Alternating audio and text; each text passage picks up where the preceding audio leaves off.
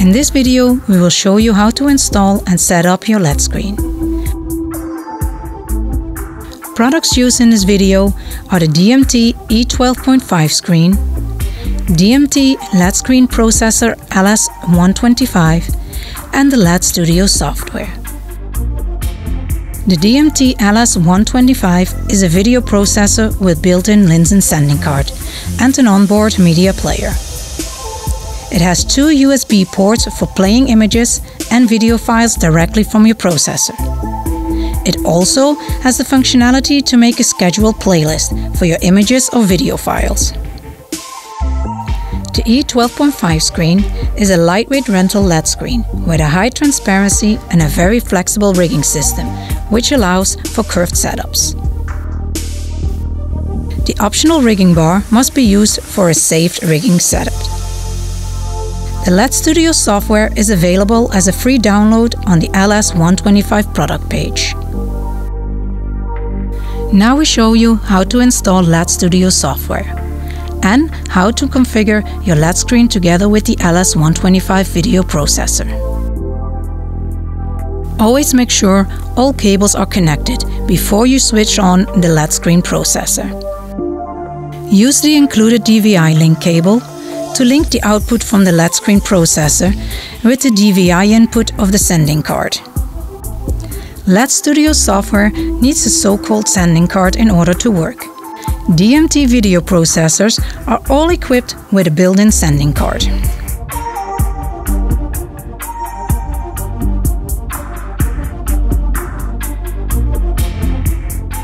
Connect the USB port of the sending card to your PC.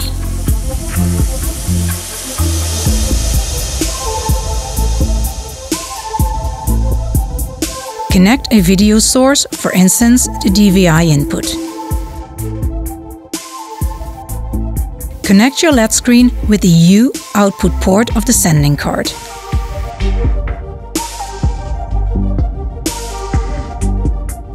Now you can switch on the LED screen processor and press the DVI button on the front to select your DVI input. The green LED from the sending card and the green LED on the LED screens need to flash. This will show that the data transmission from sending card to the LED screens is correct. Install the LED Studio software on your PC. Double-click the LED Studio installation icon. Follow the steps to install LED Studio software. The serial code is 6x8.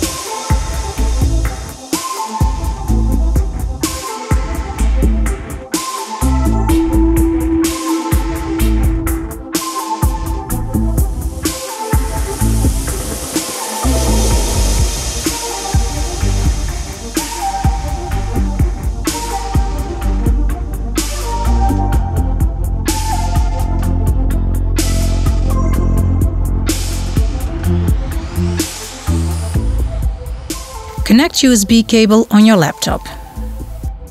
Start the LED Studio software. Go to Option and select Software Setup.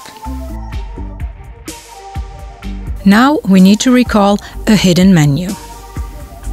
To do so, type in LINSN on your keyboard. A pop-up will appear asking for a password.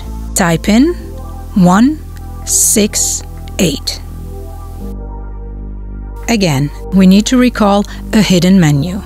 To do so, type in LINSN. A pop-up will appear asking for a password. Type in 168. Before we continue, we first reset the sending card to default setting. Press the default button. Click to save.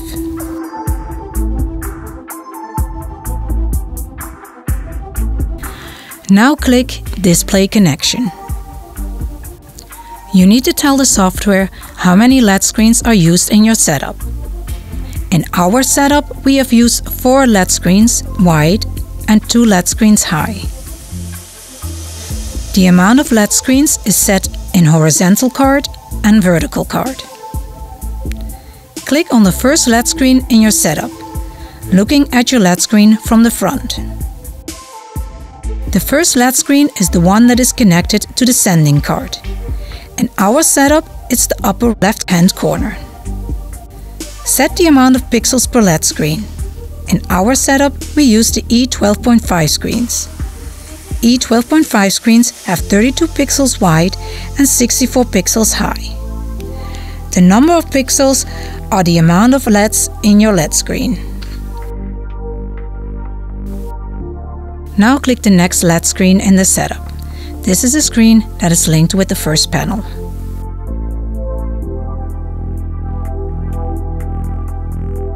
Follow the daisy chain until you reach the end of the data line and all LED screens are patched.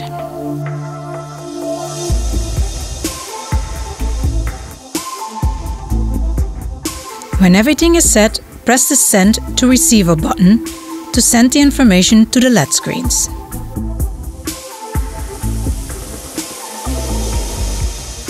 If your LED screen is in correct order, press the button Save to Receiver to save your settings inside the LED screen.